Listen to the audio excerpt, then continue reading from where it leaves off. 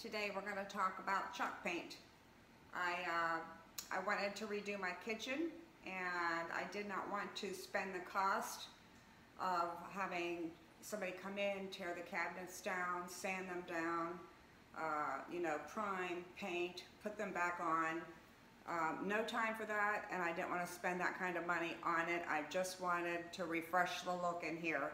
I had a brown maple looking colored cabinet, and I decided to go with chalk paint. So I went to the big retailers, couldn't find it anywhere, so I had to get online and find a supplier within a reasonable distance and ordered some. Now it was like $90 a quart, and it took a couple quarts to do my kitchen. Worked out great. I didn't have to remove the cabinets. I did not have to sand anything. We painted right over the cabinets themselves. And it does have a bit of a chalky feel, so it's not like a paint, satin paint that you would paint on your walls. Now it doesn't come off on your hands, but it does have a texture to it.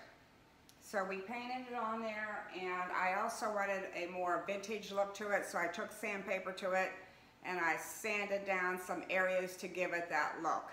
And I was happy with it after we were finished, but you do have to wait for the paint to dry before you can sand, which only takes like a day. So altogether, it took us about 2 days to do the entire kitchen. After we did the painting and the sanding to it,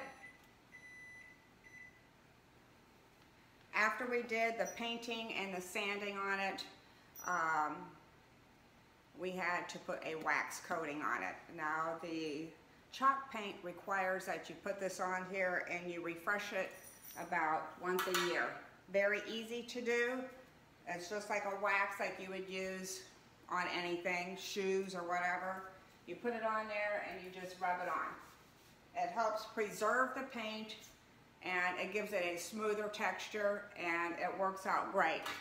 It's a beautiful color, and they do have all colors. So if you're looking for an upgrade in your kitchen, bathroom, anywhere, this is the easiest thing to do, so you don't have to do all the extras that go with it. And it probably costs about $250 to get it done. So if you're anxious to try something out, I highly suggest it. And I will post the before and after pictures so you yourself can go ahead and see the finished product. Thanks for tuning in.